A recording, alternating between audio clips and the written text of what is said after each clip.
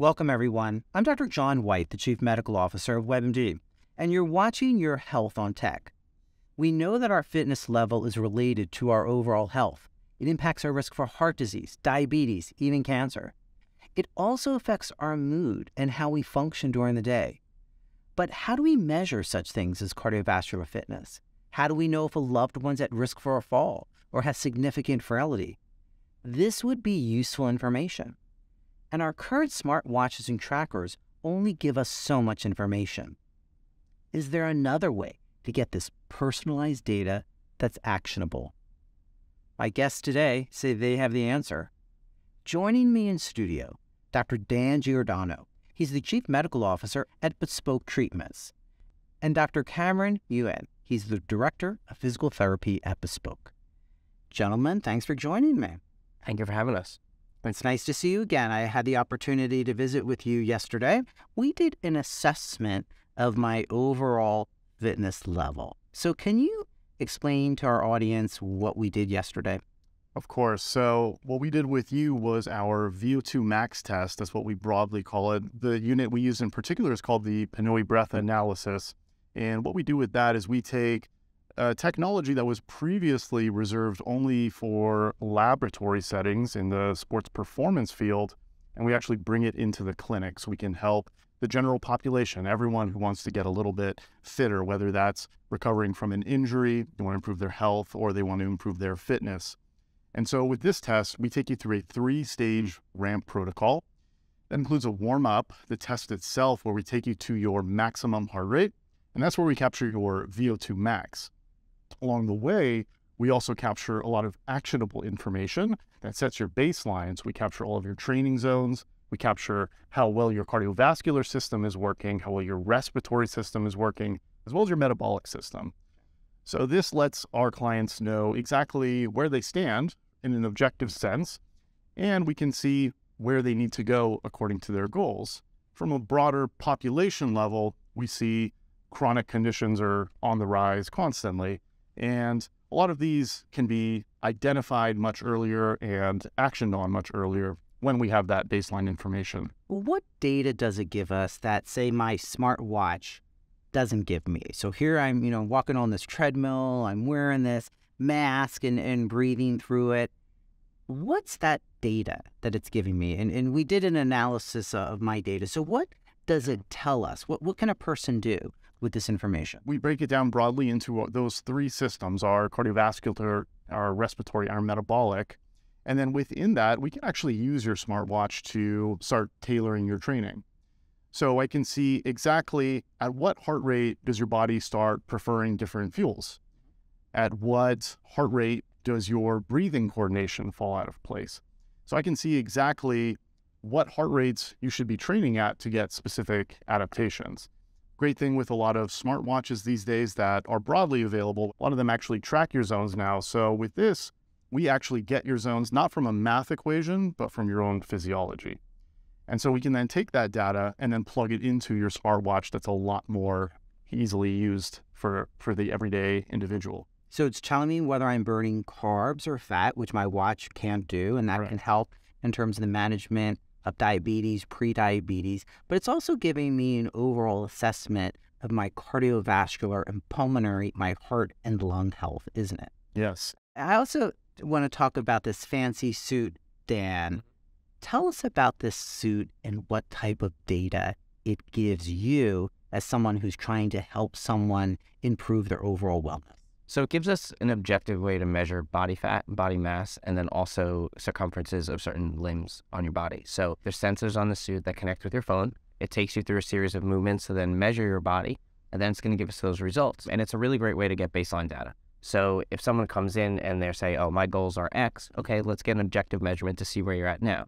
So it can hold us accountable and also can allow us to set goals. So if you're looking to, let's say you measure at 20% body fat, and you say, oh, I want to get between 15 to 17, cosmetically or performance or whatever you need that for, then we have a baseline data to know exactly how we're doing. It also will measure circumferences of certain limbs, so we know, okay, well, my hips are, 34 inches and my chest is 40. I want to have my chest bigger and my hips, smaller. So then it will give us that data to know, okay, so at 1 month, here we are at 3 months we're here, at 6 months here, and we can readjust our goals or adjust our program to try to correlate to what we need to get to that data that is the goal. Something we talk often about as we get older are the challenges of falls. We know it's a significant cause of morbidity and mortality, even if you don't die from the fall, from the complications later. We know that frailty is an issue that is a big concern for elderly parents. Are they able to manage at home? But you have some testing that really was designed in the physical therapy space with injury to look into this issue of grip strength and force. So talk to us, Dan, about what that type of data can do. So at Bespoke, what we do is we use force analysis. So what we're trying to get is objective measurements to gather data. So we have baseline data, like we said. With the grip strength, it's a great way to measure where you are side to side. And what are we doing in that? So we're using a device, a Vol device, and what it does is just measure the squeeze that you have to how much newtons you produce in force for grip strength, and then we'll check them side to side. Okay, so one of the best things that we can do with the grip strength, that should be done for everyone. Whether you come in with a shoulder injury, a neck injury, a lower body injury, grip strength, as we know, can be correlated to falls as we get older. So we want to make sure that the asymmetry between those is as minimal as possible. These differences in what we see in side to side. Exactly. Okay. So with grip strength, if you have more than 20 to 30% asymmetry, it can increase your risk of falls up to 1.5% or so.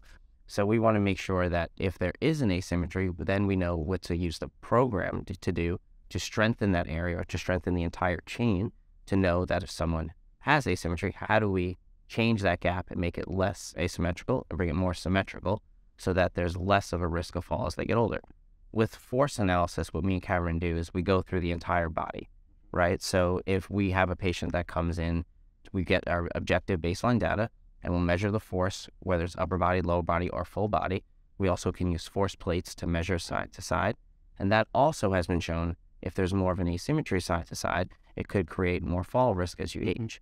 So we want to try to get as symmetrical as possible so that even our gait speed stays normal, right? How we walk. Longer walk. Exactly. So if there's more asymmetry side to side in lower extremity muscles, your gait speed will also slow as you age. So we want to make sure that everyone is being as symmetrical as possible so that we can age more gracefully without our risk for falls or to decrease our risk for falls. I'm always fascinated by kinesiology, how our bodies move. We're not always aware of that, a concept of proprioception where we're aware of how our limbs are.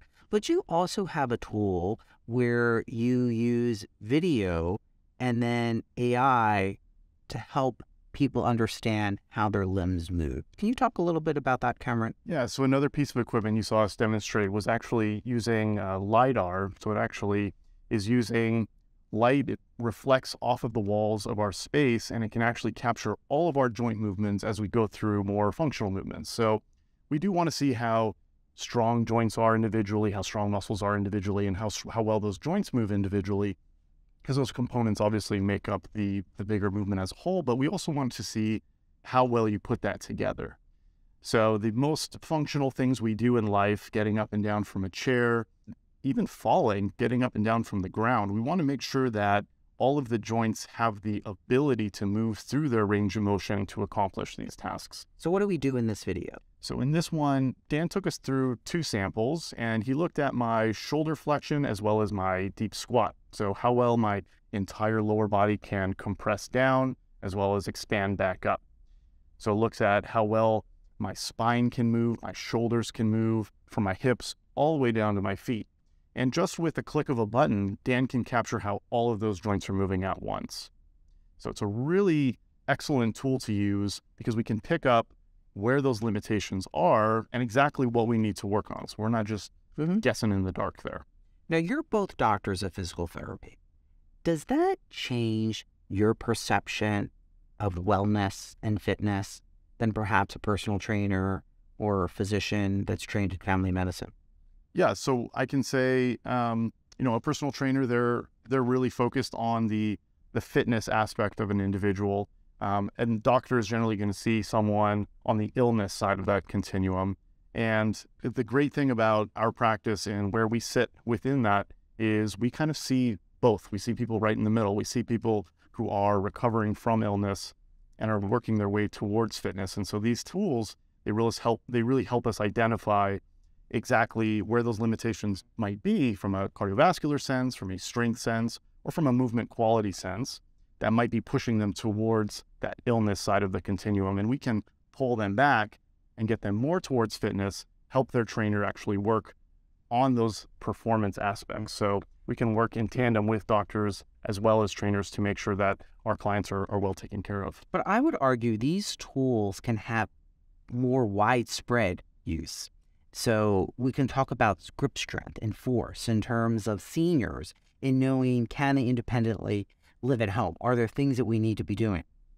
In terms of cardiovascular fitness, not just in terms of training, but as an additional risk factor in terms of for heart disease and diabetes that we can objectively quantify. But I'll be honest, I wasn't aware of many of these tools until you and I started chatting. So how do we make people more aware and have access to these different types of tools, not just as it relates to fitness, but as to an overall wellness strategy and, decreasing morbidity and mortality? I think that in the medical field, we need to make sure that we are staying advanced and on par with technology, right? So we need to make sure that hopefully these types of tools become adapted by most physical therapy clinics or primary care doctors around the country. And if we can start to assess people using objective data as opposed to subjective, or bringing them together and having objective and subjective, then we can really try to assess the individual and make healthcare more proactive as opposed to reactive, right? So we don't want to react on injuries. We want to make sure that we can see trends and see how people change and see how people improve over time. So that if we can get this data and baseline data, then we can predict things and start to make changes in lifestyle, changes in programs to help those individuals age better as they go through their process of life. We need to have them more in health systems. We need to have them in doctors' offices, physical medicine, rehab places as well. So Cameron, where can people learn more about what you and Dan are doing? So they can learn more at bespoketreatments.com. That's our website. That's the name of our practice. On there, we have a lot of information relating to the testing, but also the actionable insights that you get from that testing. Gentlemen, I want to thank you for joining me today. Thank you. Thank you for having us. Thanks, Sean.